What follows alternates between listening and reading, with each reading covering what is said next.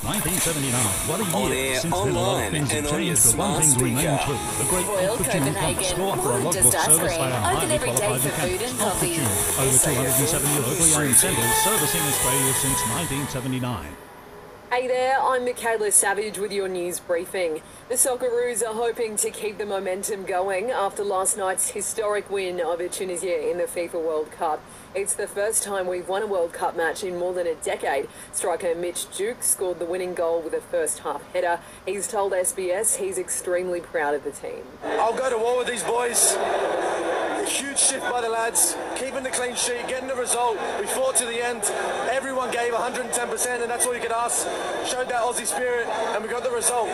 In Victoria, Premier Daniel Andrews has spoken after winning the state election last night. He's vowed to govern for every Victorian, even those who didn't vote Labor. I also want to acknowledge there are Victorians who did not, and we will govern for you. We will govern for your kids, for your health, for your education, for your future. Our positive plan is for every single Victorian. When it comes to some of those results, there's some work to do in those communities, and I will do that very important work. It looks as though federal Labor's industrial relations changes could become law this year. Workplace Relations Minister Tony Burke has told the ABC he's struck a deal with Senator David Pocock after a meeting last night.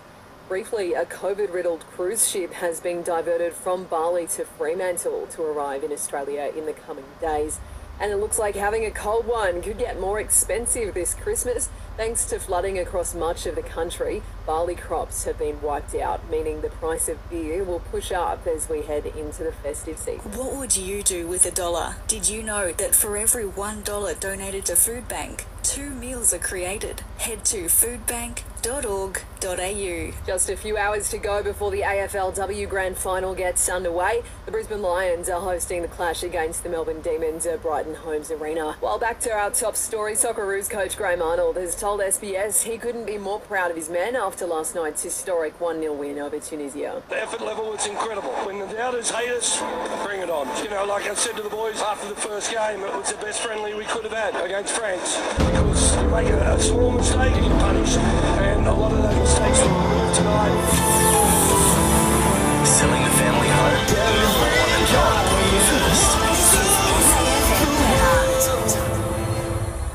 A shower or two about for the Limestone coast today with a top of 17 degrees. Tomorrow, a shower or two, again a top of 17. And it's the daily stories that matter in under 20 minutes. Search the Briefing podcast on Listener. Download the app now and listen for free.